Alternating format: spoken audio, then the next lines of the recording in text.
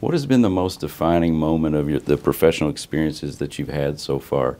Sure. I mean, at 15, it's pretty impressive, so I'm curious to your answer. Sure. So one of the most memorable experiences I think I've had was shadowing a representative at the U.S. Congress and walking onto the floor of the House of Representatives, looking up and seeing the big painting, the big mural of George Washington. That was just an awe-inspiring moment, and it was kind of at that moment where I knew just kind of the path I wanted to take, and I wanted to keep driving with advocacy and just being so close to so many leaders in our nation, and just being able to take in the history that had occurred there. That was a really big moment. You know, in my research of you, you seem very comfortable in this advocacy role. I mean, it's not something forced. It seems very natural from what I've observed.